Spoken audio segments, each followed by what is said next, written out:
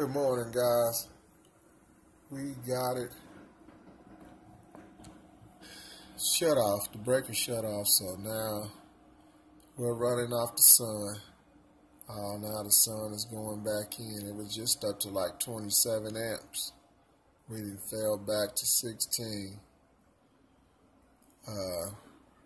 Battery sitting at 55.6. Let's see what the loads are.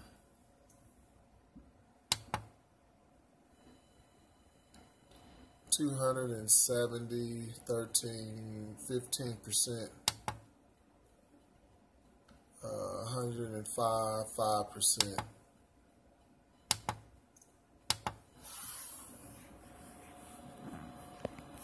$87 volts, 388 watts on bank 2, 86 volts, 500 watts on 1.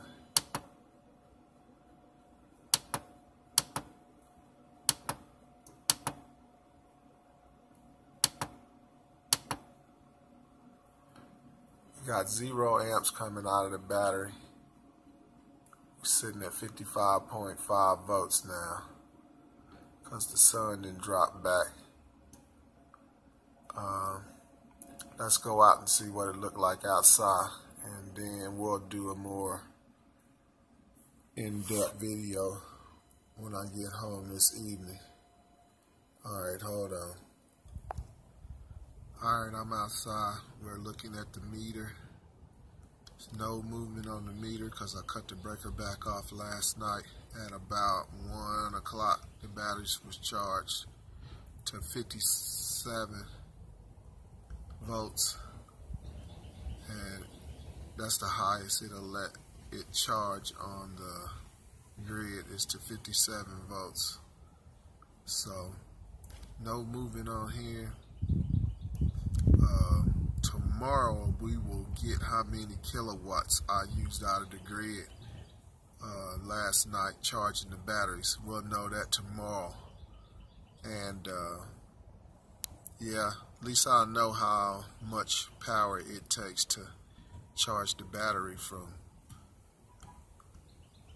empty to 57 volts.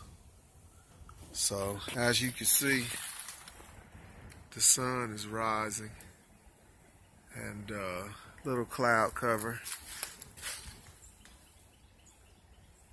Other than that, that's back south that way. The big tree, that's back west.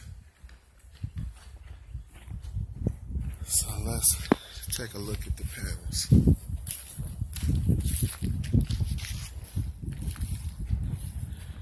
There we go. Got sun all on the back of the house. Now someone asked me in the comment section, why did the inverter shut down? It's because we reached our 40 volts. The inverter will shut down at 40 volts. Once the battery drops to there, no more power. That's why on my spreadsheet I have 0 power at 40 volts, because I know once I hit 40, no matter how much power is in the battery, it's going to shut down. I still have power left that's usable, but at 40 volts, that's it with the inverter. And I